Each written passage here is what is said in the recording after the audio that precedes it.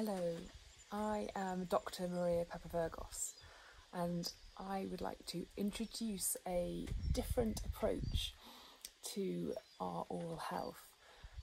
An approach that looks at the mouth in a slightly different way.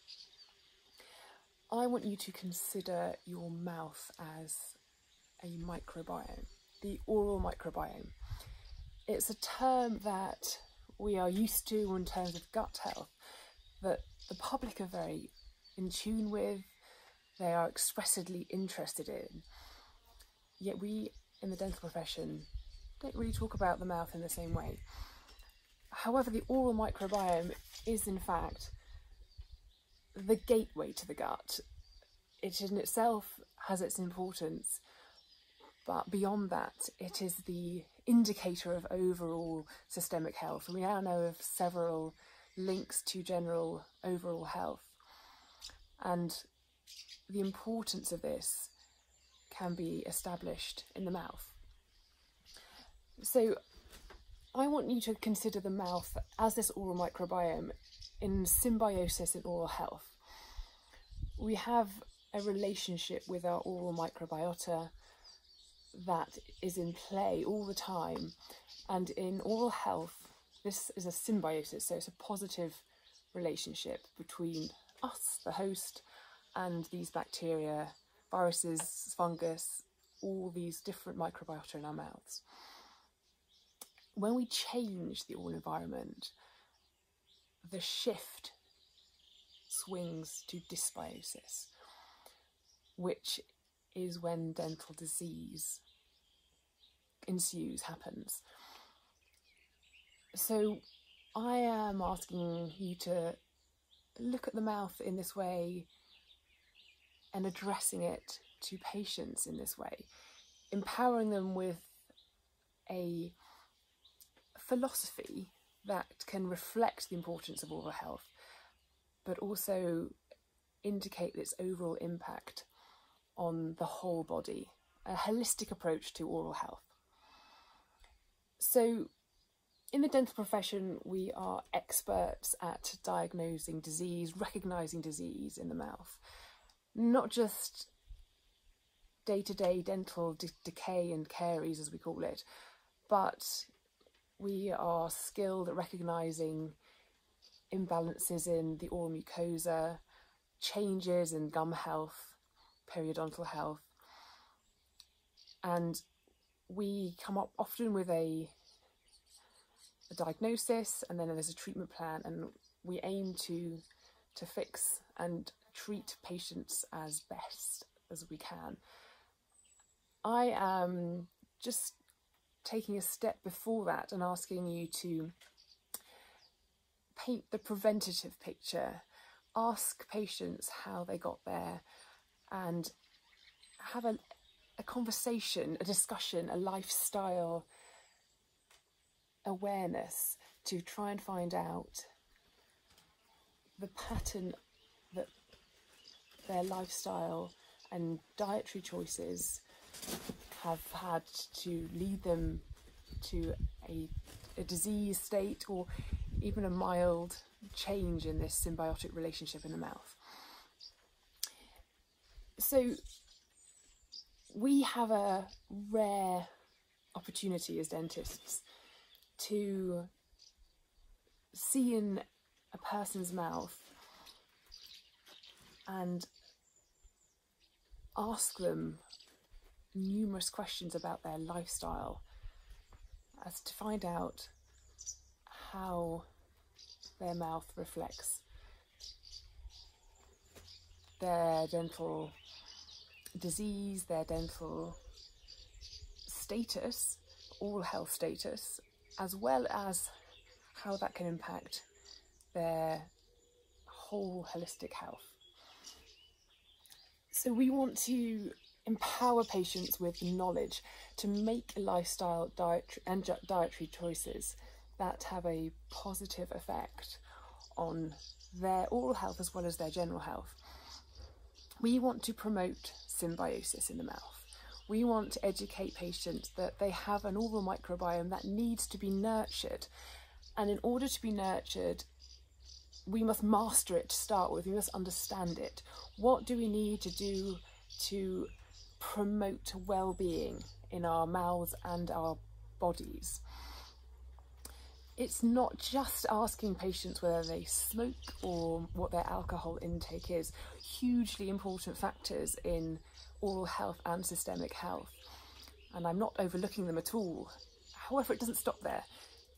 There are nutrition and dietary choices that people are making, often without a thought as to how it can impact their oral health. Not through lack of desire, but through lack of knowledge.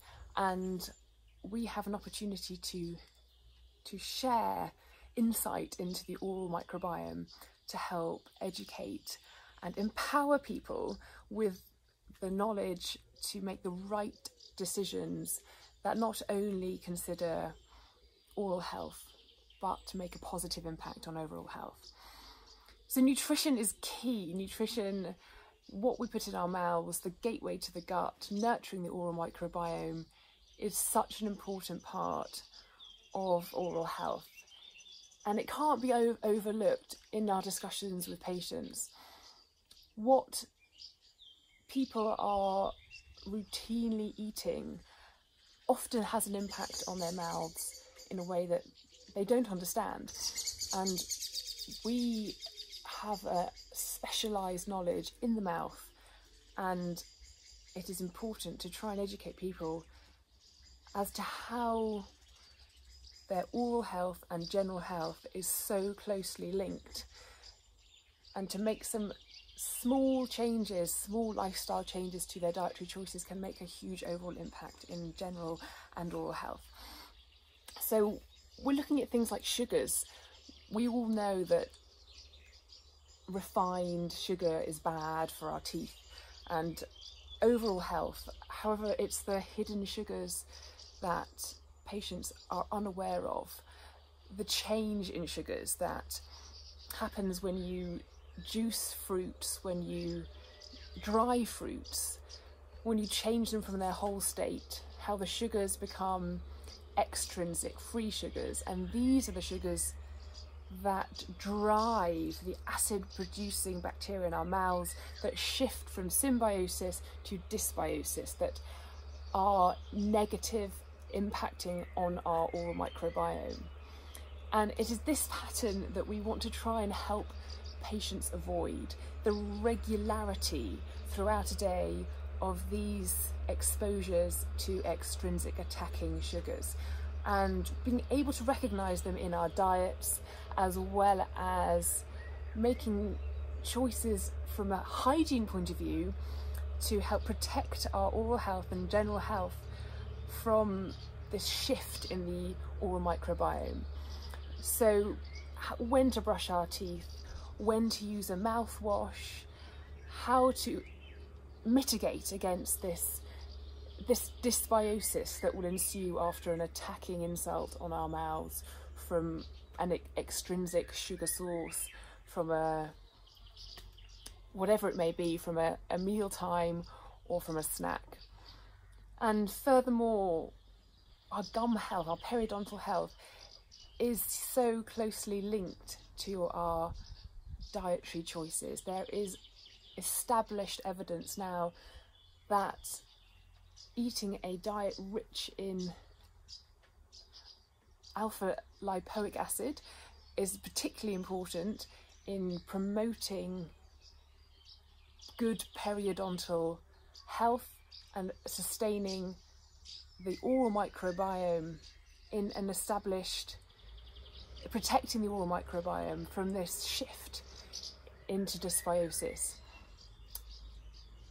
So there is a lot of information from what we eat as to how it can impact our microbiome and how we can empower people to try and choose things and make lifestyle choices to improve oral health and well-being. And it's not just nutrition. We know a lot about hygiene and its role in maintaining oral health. But there's also signs of stress and mental well-being impacts the mouth as well. And we have a unique insight into people's mouths and an opportunity to see how stress can be affecting their body, and an opportunity to start a conversation with patients about their mental well-being and how stress is manifesting in their mouths and their overall health. It's an opportunity to speak to patients from a lifestyle overall perspective and trying to empower people with the knowledge to take responsibility for their own oral health as well as their systemic general health. I hope to talk to you more about this subject at the dentistry show, where I will be giving a lecture.